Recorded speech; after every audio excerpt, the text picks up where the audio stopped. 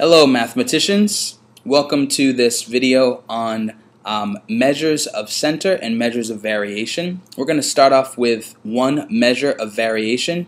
Variation is the ability for numbers to show how different they are from data point to data point.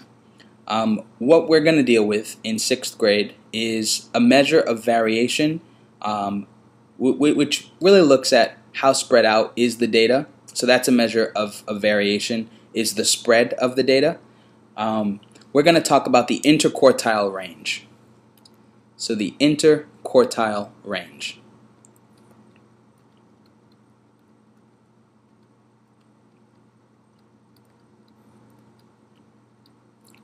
And it's also abbreviated as the IQR.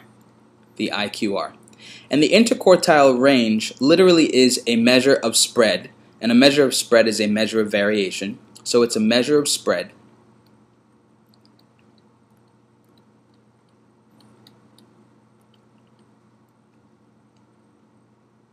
or variation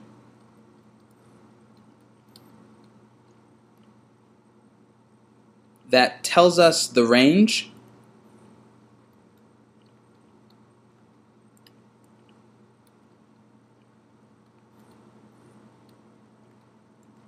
between the first quartile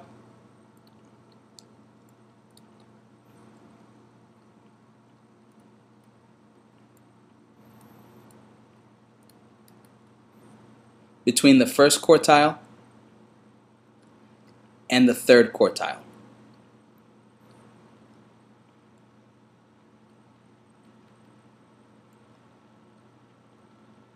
And again, a quartile is just dividing the data up into 4 equal parts, and one quartile is one of those equal parts. So what we're talking about is in a box plot. A box plot's very simple for us to find the interquartile range. You've already done the work of organizing the data from least to greatest. You've found the minimum, the maximum, the first quartile, the median, and the third quartile. All you're doing to find the interquartile range is taking the first quartile, which would be located right here, and taking the third quartile, which would be right here. It would be the ends of the boxes on a box plot, and finding the difference between them. That's all the interquartile range is. So the interquartile range is found by taking quartile 3 and subtracting quartile 1 from that.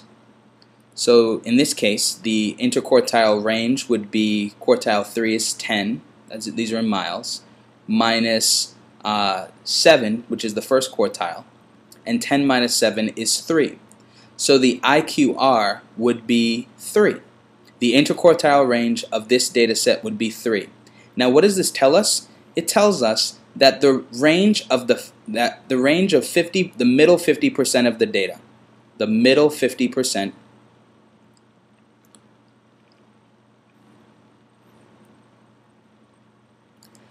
differs only by 3 miles, or by 3 units. In this case, we're talking about miles. So the middle 50% only differs by 3. And so that's telling us how spread out the data is.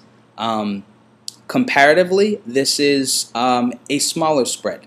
So the middle 50% is 3 miles, and that tells us how spread out the middle 50% of the data is. And it's only by 3. So it gives us some sense in the data actually being close together, as opposed to very far apart in the middle. All right, so we have 50% of the data is differing by 3 in the middle, and that is the importance of the interquartile range. It gives us a sense of spread and tells us how spread out the middle 50% or middle half of the data are. Hope you enjoyed this video. The next video after this will be on finding the mean absolute deviation. Take care.